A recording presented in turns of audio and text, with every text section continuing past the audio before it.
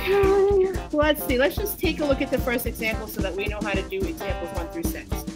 Let's try to discover on this example what they did. They have triangle, RST, and they have these two acute angles in them. How many degrees does the whole triangle equal? It equals 180. So if all of those angles equal 180, then it would be angle R plus angle S plus angle T equals 180, right? All the angles add up to 180. And we know which angles? We know angle. Very good. So I would assume the next step would be to actually substitute that in. We know R and S. There it is. Substitute it in. And the next step, we need to solve for the measure of angle T, right? So we add up 25 and 30. We're going to subtract 60 to the right-hand side to get T by itself. And we find out that the measure of angle T equals 120. All right. Now looking at the next triangle, I try not to look at the answers. And I just want to see kind of what's going on this. Let's see. We have a 90-degree angle. Very interesting here. Yeah. And so I'm assuming we're looking for angle 1, 2, and 3. Which one do you think is going to be easiest to look for first?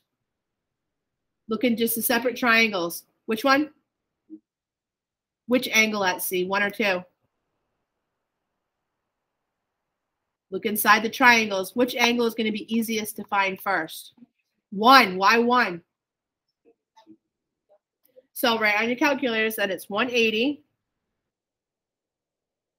180 subtracting 90, subtracting 58, and that will leave my third angle. 180 degrees minus the first angle, the second angle, and we see that that's going to be 32.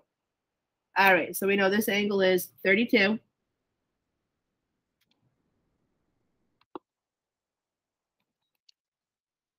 When I look at the second triangle, I'm like, what the heck's going on? How am I going to figure that out?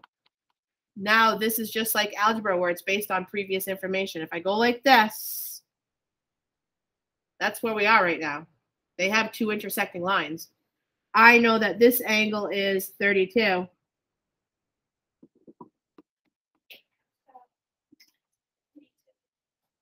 What kind of angles are these? Vertical angles they're congruent. So I also know that in this picture, that angle 2 is also 32 because those are intersecting lines. So vertical angles are congruent, right? So I know that angle 2 is also 32. Can I figure out angle 3? Some of the angles of a triangle are 180. So I would do 180 minus 108 minus 32. And I would find out that angle 3 equals 180 minus 32 minus 108. And we get that angle 3 is 40. So let's see what they did. Did they do the same thing that we did? They said, okay, angle 1 plus angle A plus angle B equals 180. Same thing we did. We saw, hey, we want to solve for angle 1. They added up 58 and 90. And then they subtracted that from 180 and got 32 as well. Is there any other way to do it other than vertical angles? No. You needed to get a number in that triangle. They did the same thing we did. Vertical angles. And then again, they went through the same process that we did. So that's that. How do you like it? Not too bad, right? Okay, number 1. I want you to answer number 1 and number 2.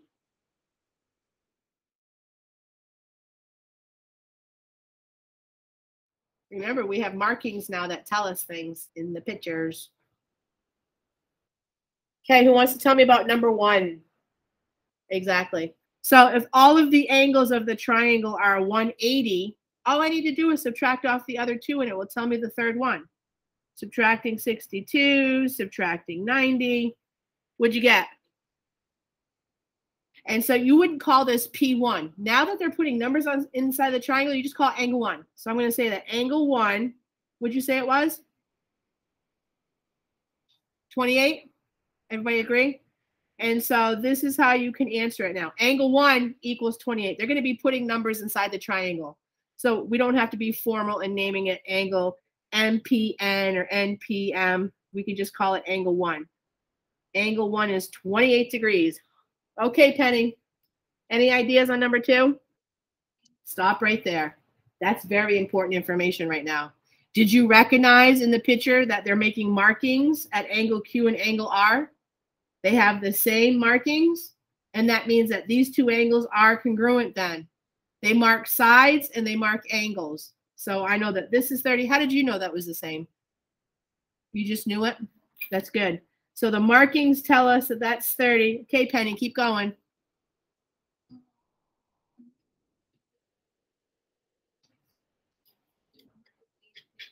Exactly. So if the sum of the angles is 180, then I can subtract off 30, and I can subtract off 30. That's 160. So that would leave that angle 1 equals 120. Yes? So now we got to be looking inside the triangles, and we got to be looking for markings that are going to help us find other angles. Okay, number 3. Now we've really got 3 triangles here. We've got 2 small ones and 1 large one. Boston, which triangle do you think? Name the triangle that you think that we should start in, because you always have to have a starting place. Name the triangle that we're going to start in. Which one now name that triangle for me. WTU. Yes, because it has 2 angles in it, right? How much is this angle? And this one's 30. So what do I do to figure out the third one? Right? Yeah. Well, that's why this is just your notes, right? We're practicing right now. You pick the right triangle to start in. And so that means I would do 180 degrees minus the 90-degree angle minus 30 degrees. 12, 120, 60 degrees. And did it ask us for that angle? Where is my paper? It says find the measure. It did. That was angle 2. And so we know that angle 2 equals 60 degrees. Now where to? How do I interpret the information to get in the second triangle? I have 60 degrees. That's it. Kind of. Thomas, do you have any ideas how I can get in triangle VWT? There's a piece of information. Geometry is like there's a picture and you got to find the hidden information. What do you think, Boston? Okay, but there's no. That's true. I see what you're saying. Unfortunately, I can't think of it that way. There's no markings that told me anything's cut in half. Okay, so maybe they would have the 2 half circles up here if it was cut in half, but I don't see that, so I can't assume it. Okay, Bree, you want to try something?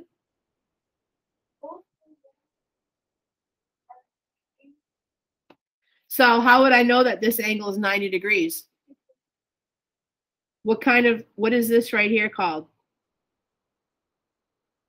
It's a line, right? This is a line. And if I know 90 of it, how much would the other one be?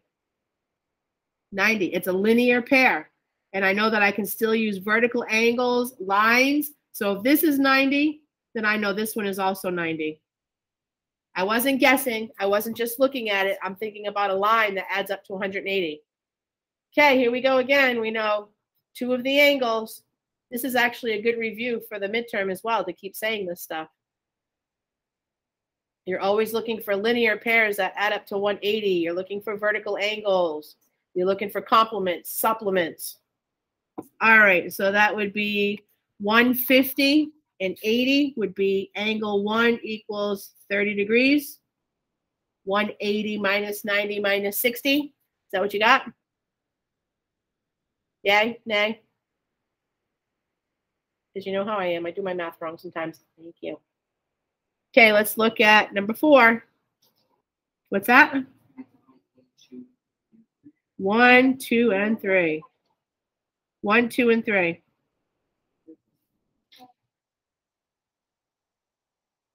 Okay, which triangle is going to be easiest to start in? Correct. So go ahead and find that number. What'd you get for angle 1? 56. By what rule?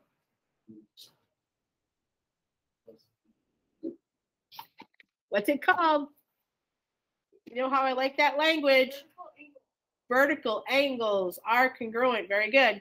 And so therefore, I'm sure you found angle 3 pretty quick too, right, Thomas? What'd you get for angle 3? So that's 100 would be 80 minus 6 would be 74. Good job.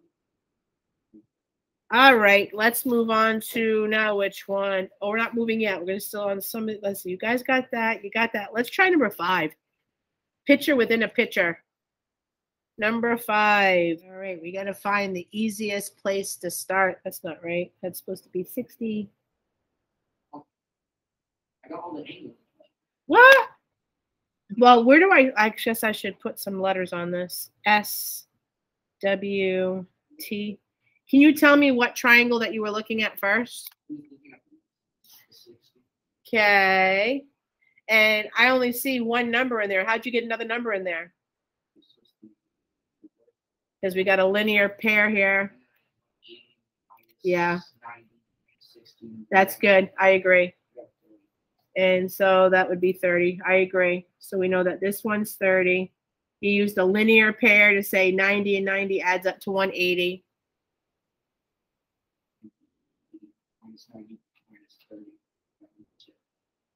Okay, now, oh, so over there we have that. That's where I was actually thinking to start first.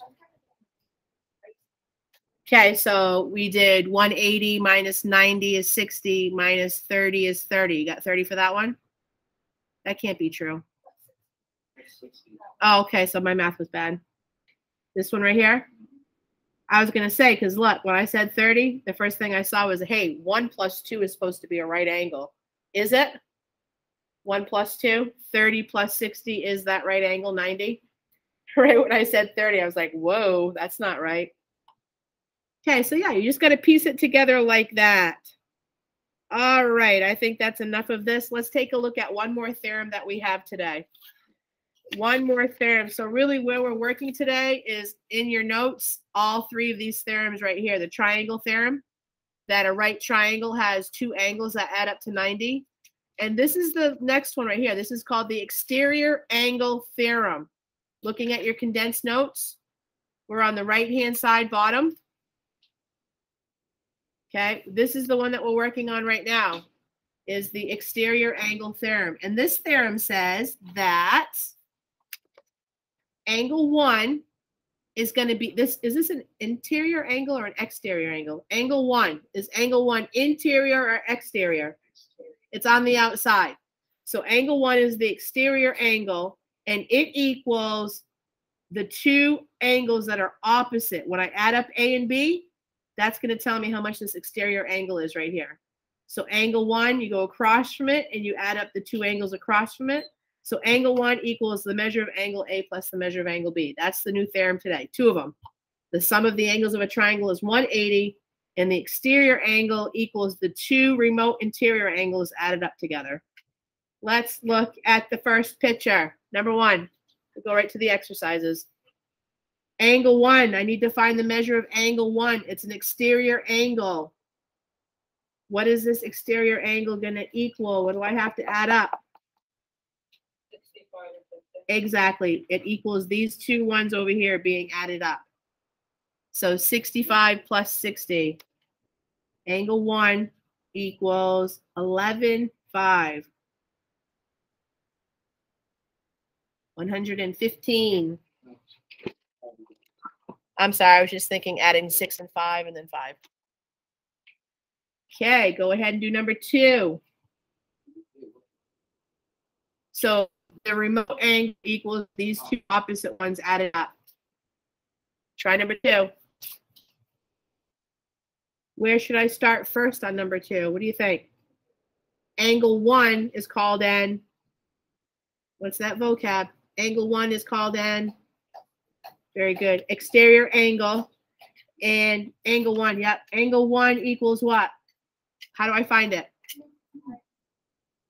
Exactly. I got to add up the angles that are opposite. Okay. Did you find angle 2 as well? How'd you find angle 2? Very good. We got a linear pair right here. We know that angle 1, once I found angle 1, I added up 25 and 35 and got 60. And then I know it's on a line. And a line adds up to 180. So 60 plus something that equals 180. 60 plus 120. 180 minus 60 will tell me that second angle. This is a line right here. It's a straight line. So we're looking for vertical angles. We're looking for linear pairs. All right. Now the next one's a little bit different. They put something on this next one. What do the markings mean on this? Annabelle, they're parallel. So they're telling us that we have parallel lines. That means we should be thinking about this.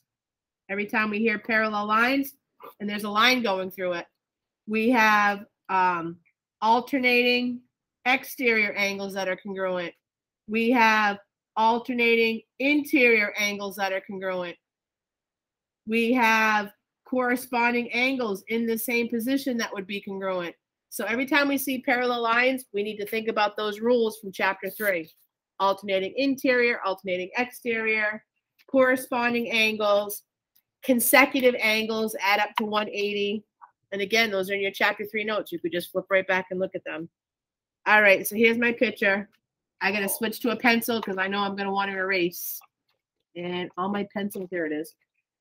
All right, so I'm going to start with this one first and see if it gets me anywhere. For me, I'm a visual person and I need to be able to see it. So I'm going to take these two parallel lines and I want to extend them. I'm going to erase after.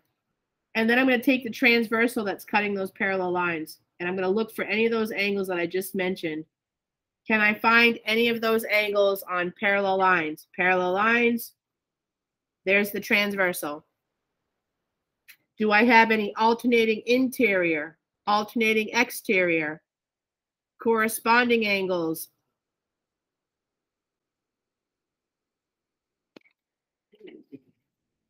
Okay.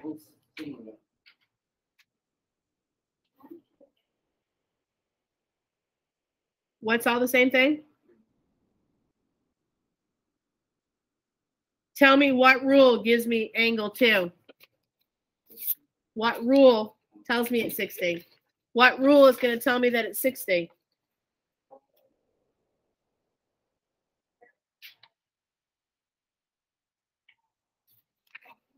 Right here. We have alternating interior angles. They're on the inside of the parallel and they're alternating right here. Here's my parallels. They're on the inside of the parallel and they're alternating on the transversal. So how much is angle 1? Because it's also alternating on the inside of the transversals. Okay, so angle 1 equals 60 degrees. Angle 2 equals 60 degrees. What about angle 3? How'd you know that?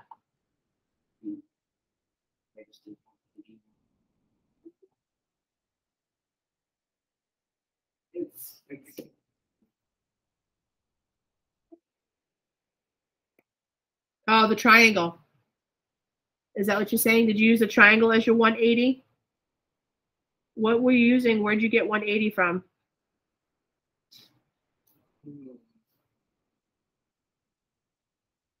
Just curious, because there's more than one way to do these problems. I could have said, hey, there's a triangle, this is 60.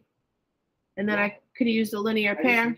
If we all at 60, so the two 60s would be this another 60.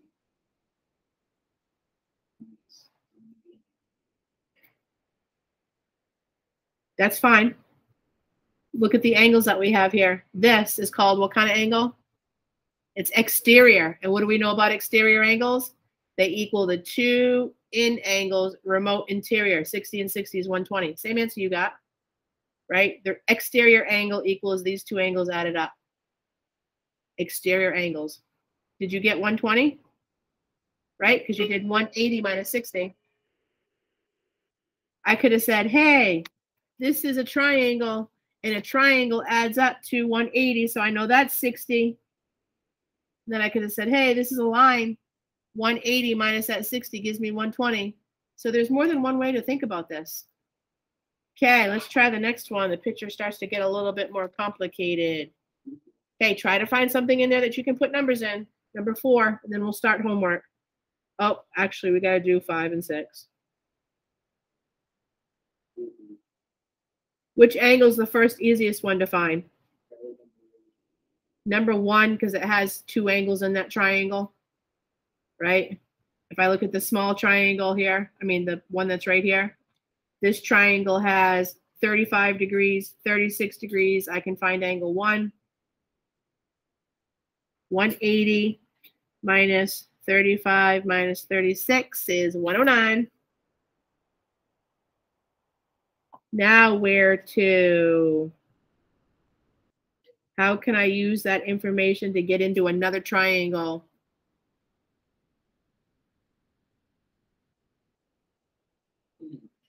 Remember, always looking for vertical angles, lines. True. It's not in the triangle, but that is a true statement. You're always looking for vertical angles and straight lines. What do you got, Annabelle? So here's a line. 109 plus something equals 180, right? It's on a line. Straight line. Angle 1 plus angle 3 equals a straight line. So that's 180 for a straight line. 180 subtracting 109. Or thinking about it like I'm sure she had to have used a straight line in there, though, to figure out that angle. 71 for this one. All right. Woo! How does that help me to get in the other triangle? Vertical angles. There's those crisscrossing lines. If that's 71, this side is 71, and it finally gives me another angle in the triangle to be able to use. Okay, number 5 and 6 with some algebra. Number 5, I need an equation. It's got a variable. Every time there's a variable, you've got to think about what's equal to what. Do I add up something and set it equal to it? Do I set them equal to each other? What equals what here? We have an exterior angle. 145 is equal to what?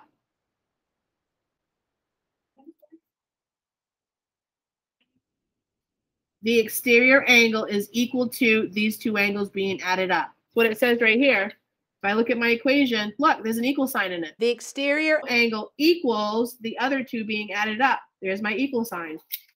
So that means that 145 equals 2x plus 95. Boom, ready to solve.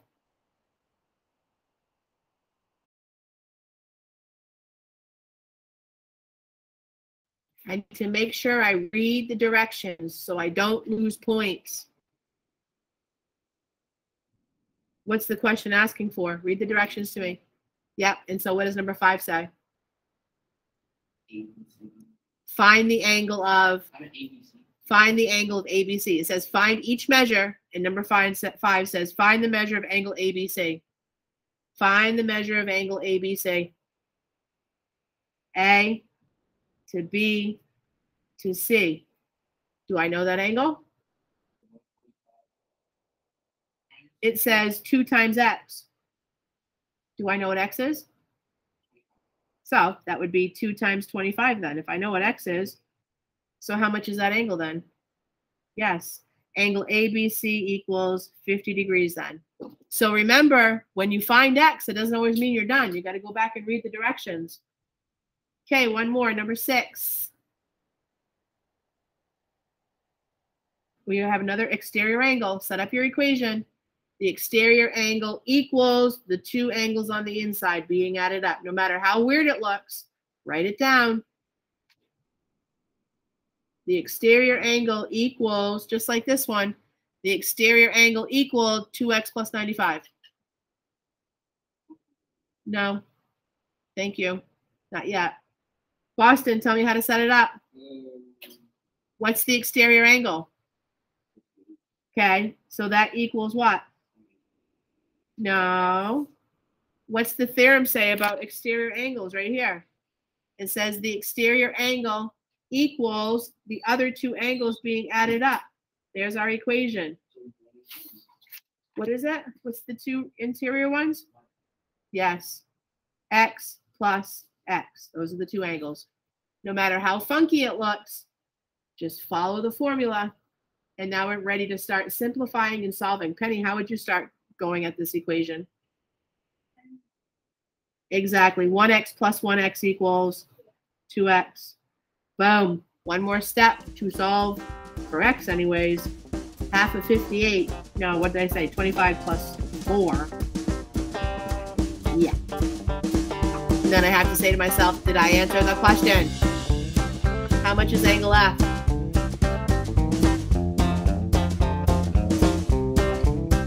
So angle F equals 29 degrees because it's just x. Okay, let's look at the homework. 4.2 homework.